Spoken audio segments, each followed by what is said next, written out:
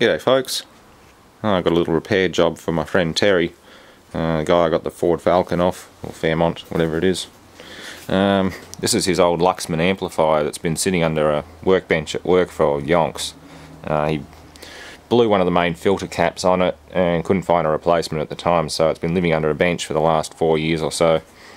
So I've just offered to have a look at it and fix it for him. So he's already taken one cap out. I don't know where that went, but they're identical to each other. They're a pair of 15,000 microfarad 63 volt audio grade capacitors.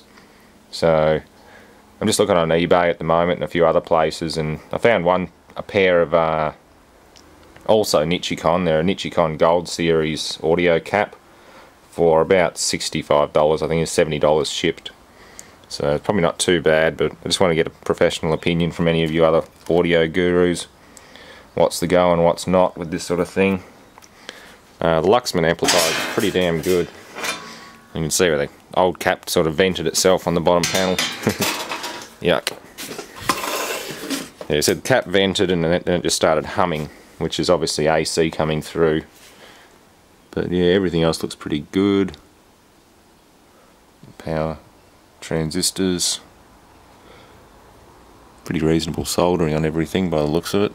Well made, it's all Japanese made, but yeah, you can see it's taken one cap out. They have a lot of pins on them, but most of them are blanks. It's just these two here that are in use. Same with that one there. So whatever I replace it with should work. And you can see the vent on the bottom of that one looks like it's about to pop out too, if it hasn't already. So do both mains caps and should be right. There's a bridge rectifier there. Mains input 240 volts. It's voltage selection pins. So it can do 220 or 110 volts. You just move the bridges.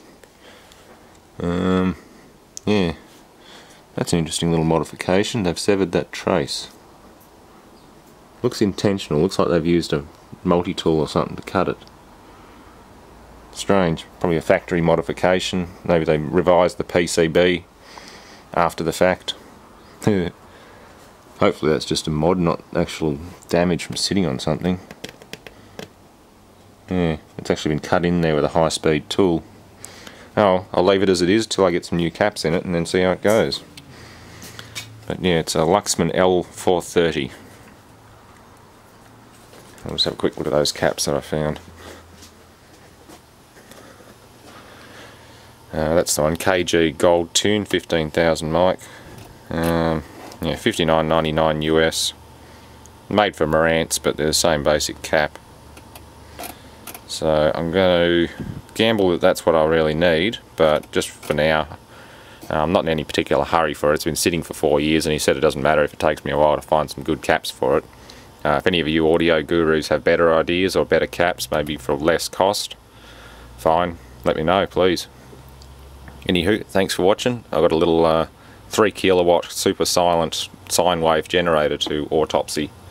Apparently it blew up, so that'll be fun. Thanks for watching.